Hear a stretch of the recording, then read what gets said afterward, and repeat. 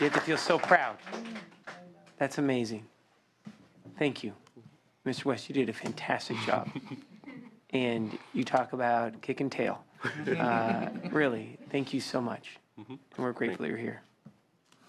And want to say thank you to our panel. And what I'd like to be able to do is open it up to the senators, and we'll go to the majority leader and then to Senator Hancock. Well, I don't have anything to add. I'm so impressed, particularly by the heroes and sheroes here today who have survived, and not just survived, but thrived. What amazing success stories. And there's several books here to be written, I think. But you all showed tremendous perseverance to succeed, and are the real primary architects of your success. But all of your stories talk about key life rafts that weren't there a lot of the time, but when they did surface, it was a catalyst. I had a question. I think it's Ms. DeMarco in the NMT program. So you mentioned there were certain therapies that have proven to be very useful in terms of the relation building and the activities necessary to create the base or the self-confidence to take advantage maybe of more traditional therapies. But you also suggested that Medi-Cal doesn't cover those. So my questions are twofold. How, I think you made reference, how are you paying for those now? And have there been any efforts to get Medi-Cal to review those coverage decisions? To answer your last question first, no, we haven't gotten that far in it. We've been working on the connection to these resources in the last probably 9 months, but I've got a number of different contracts with local community providers that do OT services, speech and language services, drumming, yoga, art, expressive arts, you know, the YMCA, we're partnering with the YMCA and around gym memberships and things like that. But, and that's why Medi-Cal wouldn't pay for those kinds of things, because they're, you know, they don't pay for animal-assisted therapy unless it's in the course of a therapist doing rehab services. So, you know, gardening services might be a rehab program that you could do, but it's not the traditional therapy that Medi-Cal authorizes through, you know, our youth systems. So we realized that very early on in our first year of training, staff were learning how to do these assessments, and they're sequential in nature in the sense that it really gives you a visual map of where in the brain you need to start, whether it's at brainstem or limbic system, in terms of where the disorganization or developmental issues are. And so those kinds of interventions are much more activity-based and are outside of the traditional 50-minute hour. Right. And so it's really looking at much more of building a therapeutic web in the community than a standalone service. It's more of clinicians operating as advocates and case managers, where they may do a portion of what this child needs, but there's a whole bunch of other people that they're connected to that are doing the other things, so that the child can actually benefit better from the therapy. And it's what Christy Brandt in Napa County talks about as being the tile and grout model. Yeah, I like you know, that. And that's really what we're trying to create. Yeah. So as you, I'm sure, have experienced, our bureaucracies are locked in both antiquated systems and resistant systems. We've seen in our prison systems, art programs, yoga, drumming, things that get mocked by certain members of society, even certain members of our legislature, as a misuse of taxpayer money. Right. And I think your testimony and the positive experiences, we need to just amplify the success stories. And from a cost-benefit analysis, the investment in swimming lessons, if it proves to be a catalyst for somebody regaining their health, Yes. in the long run is going to be a much less expensive investment Yes. than years of protracted, complex Yes. drug therapies, et cetera, et Exactly. cetera. We're not doing cloud therapy. I've had people tell me that. And what we have now that we didn't have even a few years ago is the neuroscience that shows us why it works. And the research, like from Dr. Perry and many others, that gives us the data that we need. One of the slides that I sent up ahead of time for your background information is a slide that Dr. Perry uses a lot that shows that in residential programs, and we've seen this in our own level 14 where we've implemented this with our whole staff, we've thrown out the point and level system completely. And what you see in a very short period of time is a drop in seclusion and restraint and psychotropic medication and an increase in staff satisfaction. You know, it's a hand-in-hand thing because, and what we see is that when new kids come in, they get an NMT assessment. We have a whole array of somatosensory activities in the program, and it takes about a month for them to settle in, and after that, the episodes pretty much go away. And kids are getting better at a much faster rate. Well, And so again, we're hoping to have the data that you're talking about soon. thank you. And again, if we can help to put a spotlight on it, that's our job. But you're the real messengers here today. So thank you, you. to all of you on the panel. Thank you, Mr. Chair. Well, thank you so much. Very grateful for your hard work and really happy that you're here. We're going to go to Senator Hancock. Thank you. Thank you, Senator McGuire. I have a bunch of questions. I know Please. it's late, but let me try to quickly to San Mateo. If Medicare or Medi-Cal doesn't pay for it, do you put up, how do you pay for it in San Mateo County? So we passed a Measure A initiative about a year and a half ago, and it's paid for. Is it a youth program? No, it was Funding? a community tax, basically. And the Board of Supervisors in our county decided to utilize the majority of this money to try and rebuild a lot of our youth system services from the public schools to our more intensive programs that we lost over the budget cuts over the last 10 years. And so along with that, they allotted a pot of money for trauma-informed interventions, specifically for this NMT program. And so as we do assessments and identify what a child needs, the clinicians send me the referral for the service that they need, and I'm able to contract and pay for it out of that fund. That's, okay, that's very helpful. Yeah. We should think about things like Prop 63 money, which Right. is some mental health money Yeah. that we can relate to at the state level. And then I also just want to thank you guys. Thank you, all of you. Your experiences have to inform what we do because you're the people that know, and I just appreciate that so much. One of my big takeaways from today is the business about, in the end, it's all about relationships and somebody being a friend as opposed to whatever. So I sort of wanted to go back to something that Ken Barrick said. You talked about scaling up, right? Scaling up high-quality foster homes, scaling up, something else, I forget. Relatives, finding relative networks and friendship networks. What did you mean by scaling up? And does that mean that we need to reimburse more for relatives and higher quality foster homes? What does it mean? So when you look at the suite of services that everybody's talking about, and it's really largely the same suite of services, different services will be funded most effectively by different components.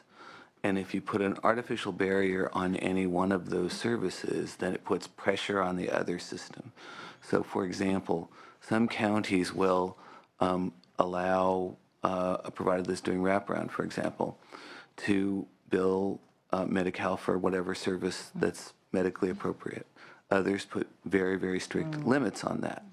When you put that limit on, then what you do is you force the the monies that can buy activities for kids, the monies that are more flexible, to be used for those services, and you limit the pool. And that's what I mean, that if we take the appropriate streams and allow them to scale, then we can create resources that'll do this. When we did realignment, and this is important, there is a perception across many counties that that access to EPSDT is limited. And that perception persists and is very, very difficult to shake loose, and that then puts pressure on the other systems. So if we allow access to each of the funding streams that's driven by the needs of the students, excuse me, well, it shows you my bias for how I think about this. Because first and foremost, we want to see success in school. And if you allow those to be the drivers and say, here's the suite of services, we're going to provide access across the whole system, then those funding streams will have to respond. And I believe that there is the ability to allow those funding streams to do that if there's the perception that the state is strongly behind that. Well, we probably need to find ways to do that too. Then I know that in the field of corrections, the Pew Charitable Trust has actually worked with the state of Washington, which one of our testifiers mentioned earlier, they do a cost-benefit analysis of various interventions. And one of you, I think, suggested that we should do that. Gardening, yeah. Lots of things that we all know in our hearts use our energy and are very restorative. So we might want to look at something like that. There are methods of doing this kind of cost-benefit analysis that could show that it is very cost-effective. May I add just one more thing really quickly? Senator, you talked about certain things that might be more effective. If you look at predictors for youth that are going to be successful, and particularly staying out of the juvenile justice system, two primary predictors: reading ability, Yeah, that's true. and the youth's perception of what they're good at. If a young person says, these are the things I'm good at, these are the things that I have skills at, and has that perception that they can be a successful person, that is highly predictive of their ability to then be successful in areas of learning and work. Thank you. Thank you all very, very much. Thank you so much, Senator Hancock. Anything else, Chair Leader? Again, I want to say thank you to the two senators for the wonderful questions and comments. Let's give a round of applause to our panel, please, and say thank you so much. It's now time for public comment, and we welcome individuals to please come address both the Human Services Committee and the Select Committee on Mental Health. We ask that you just please come take a seat here at the microphone. If you could please state your first and last name. And we do apologize, but we'll be looking at 3 minutes for each individual comment. And we welcome any and all of you to please provide testimony. And we'll start to my right and say good evening and thank you so much for being here. Hi, my name is Vanessa Hernandez. I'm with California Youth Connection. I had the pleasure of working with these members to share their testimony today. I just wanted to reiterate a theme that was coming through each of the panels, and it was this theme of self-advocacy or finding someone, an ally, to help with that advocacy. Unfortunately, we heard today that when youth were active and engaged in their own health plans, that they were being penalized and punished, and it was seen as resistance, and it was seen as challenging behavior. So just to provide a comment, we need to change this conversation where we value and expect that the youth are fully engaged in what's going on in their lives. A 15-year-old being prescribed psychotropic, mood-altering drugs should understand what it is and why it's being prescribed, and their opinions should be counted for. So on the JV 220, there's a box that says, did you talk to the youth? And a lot of that could go into, is it youth-friendly? Are you describing the side effects in a youth-friendly way? And that the youth themselves should have a stake in what's going on in their mental health, their physical health, and their emotional health. And it should be an expectation, not an obstacle. Thank you. Hernandez, thank you so much. Greatly appreciate you being here. Please. Yes, sir. Thank you, Chair McGuire, Chair Bell, members of the committee, staff, for convening this hearing, and the many stakeholders that are here today. I'm Christopher Castrillo, here on behalf of the California Academy of Child and Adolescent Psychiatry. We just want to add our voice to the many that are here today that voice concern over the misuse and inappropriate use of psychotropic medication in the foster care system. We also want to add to the hope that we can work towards crafting some real effective solutions to influence some change here this year as you work through session. Want to highlight something that a few different folks mentioned here today, and particularly the lack of continuity of care that foster youth receive as they move through the system, particularly as they move through different placements, and how that relates and essentially translates into polypharmacy, the inability for social workers, case managers to effectively understand and know a foster youth's prior medication history, their medical history, and how all that relates to crafting proper diagnoses and treatment plans for all foster youth. And thank you. No, thank you so much, Mr. Castrillo. We're grateful that you would take the time and be here all throughout the hearing, so thank you so much. Thank you. Start with the gentleman here. If you could please state your first and last, and we welcome you, sir. Thank you. My name is James Sweeney. I am a member of COMEO, the Council on Mentally Ill Offenders. I am an appointee of the governor, and part of our duties include adult and youth in terms of mental health. And I would like to talk about collaborating so that perhaps the information that you have, the COMEO body may be able to get. We think what you're doing here is extraordinarily important.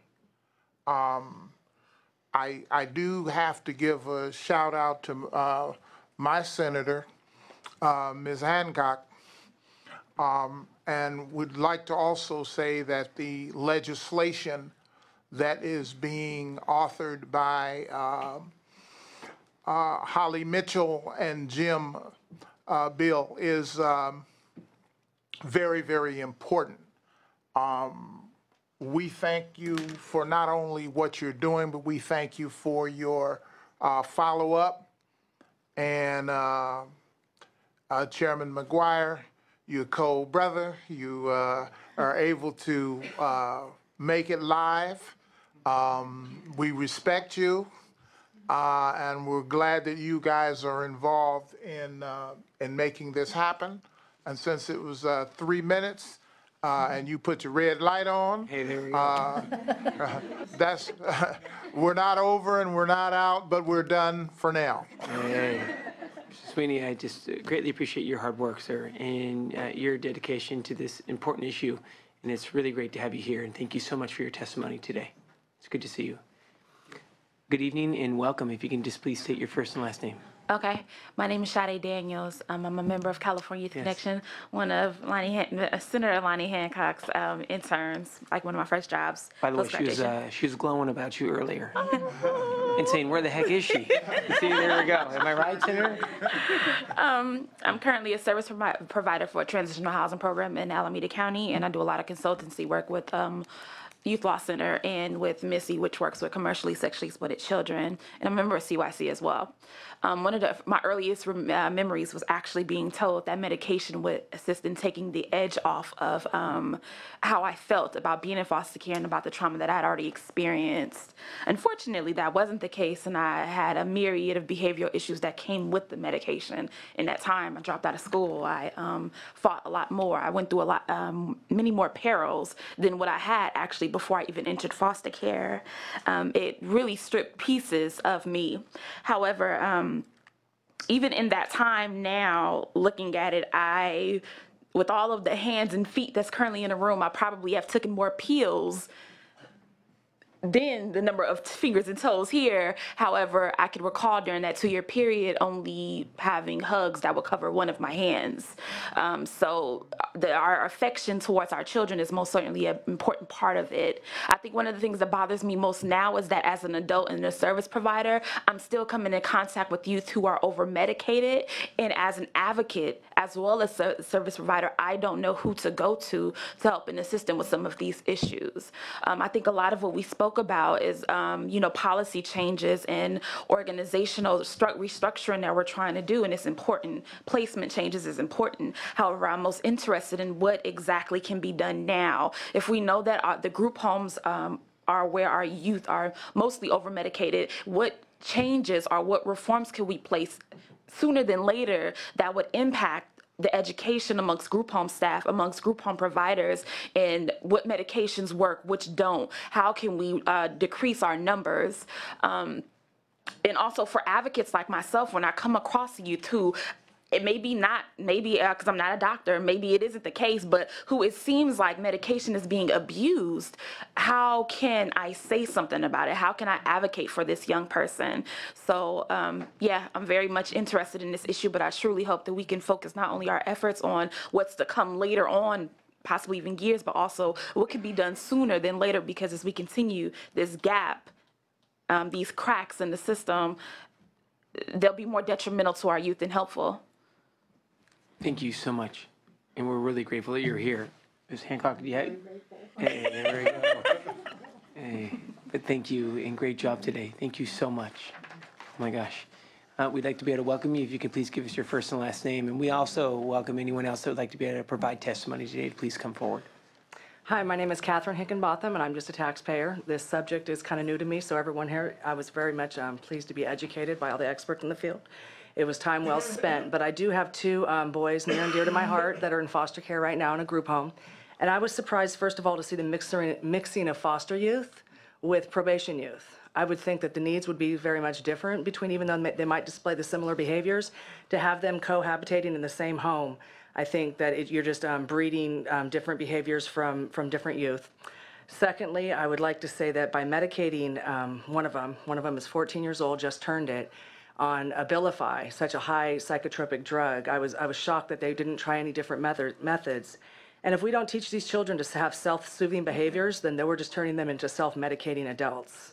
And so I'm totally against psychotropic drugs. And why would you take a child to a psychiatrist's office and not to the gym? You know what I mean? Why would you offer them a Abilify instead of a multivitamin? So that's what I have to say. That's my opinion. No, thank you. We're really happy that you came today and want to keep in touch. So please don't leave without us getting your information, and we'll let you know when the next hearing is as well. Thank you, Mr. McGuire. No, thank you. It's great to see you. Who else would like to be able to address the committees? We welcome you to please come forward.